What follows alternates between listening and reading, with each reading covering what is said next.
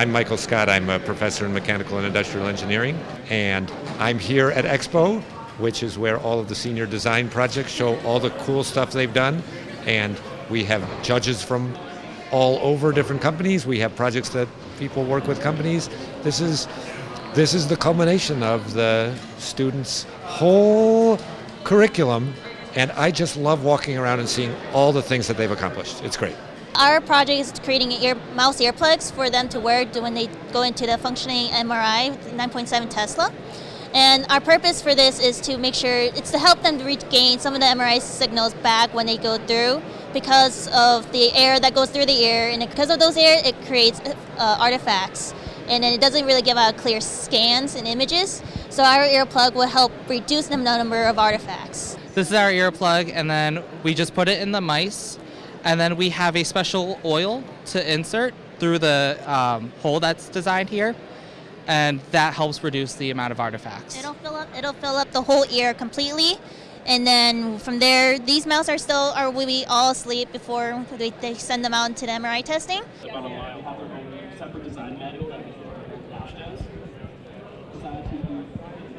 So our project is Baby Got DAC Direct Air Capture, and it's in the title. Our project is on direct air capture. So essentially air comes in, air's at about 400 ppm concentration of carbon dioxide, and leaves at about 100 ppm carbon dioxide. We have this whole loop here that it goes through, and eventually we deliver CO2 that's pressurized to a pipeline in California. We're trying to design a plant that captures carbon dioxide directly from the atmosphere. Carbon emissions are something that are seriously affecting global warming and climate change, so we want to try and do our part.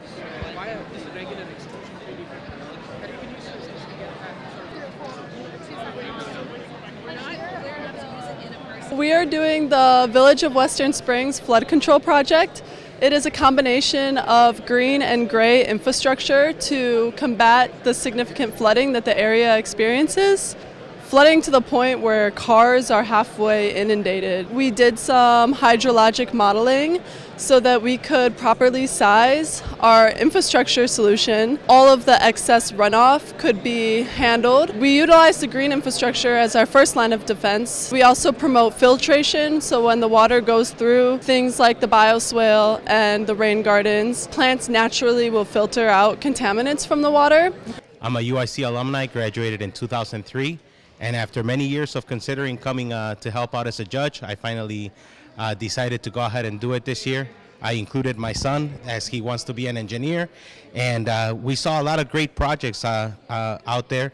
I'm actually in the middle of filling out the ballot right now, and I think the students show a lot of progress, and there's a lot of things that they have improved in the college. For example, 20 years ago, we did not have a 3D printer on campus, and now I'm told that we have multiple. So very exciting things happening here at UIC.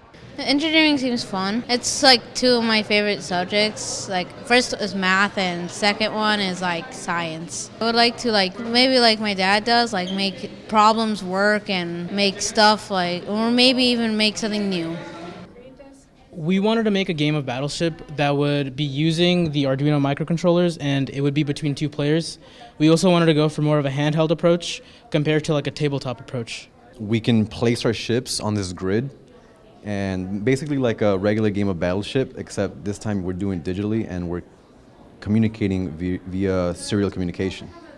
Right? So as you can see, I've placed my ships, he's going to place his, and then once he's done placing his, we're ready to play, and he's going to try to attack me. As simple as it may look, there's a lot of things going on behind the scenes, right? So in order to be able to display these ships on the grid, there's a lot of complicated code that goes into it.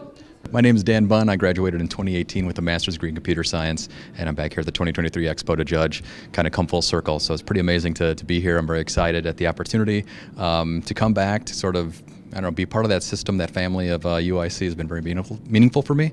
And so I'm so appreciative of the opportunity and just very excited to see all of the amazing work that these students are doing. It's just been an incredible experience.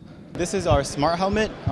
We are Team 12, and so what we've created here so far is a helmet that can detect blind spot detection. So it can detect anything that's behind you on the left or right side of your blind spots. The technology we incorporated into our helmet was the use of 5 ultrasonics. That way we can get a full 150 degrees of blind spot detection, We also implemented 2 speakers and 2 LEDs. Those will be for notification of the rider, so that way we have them on your right side and your left side, and also if it's like directly behind you, they will all go off. We also implemented a 9-degree freedom IMU. This is for if the user decides to turn their head and check their area.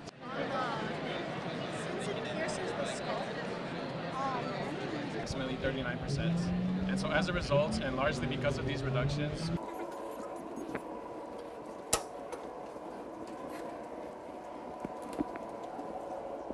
the Department of Mechanical Engineering requested a new driving simulator. So what they were currently using was just like the cheapest, bottom of the line Logitech steering wheel and pedals, just attached to a desk like in your normal classroom.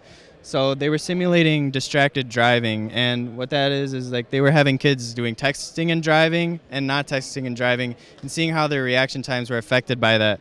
Now, the thing that their current simulator couldn't really analyze results, like there was no immersion, it wasn't actually like driving, so it's not a very accurate simulation, whereas this whole simulator was built on the fact to get the most immersion possible, to feel like you're actually driving.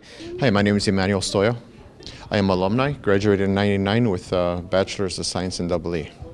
I work at a communication manufacturing OEM called Juniper Networks. We make telecom equipment that globally support the most demanding of networks and customer infrastructures. I just love the excitement, the enthusiasm for the students, the projects. You know, it's seeing how they put in application everything they've learned in the classroom. It's just rejuvenates and excites me to be here.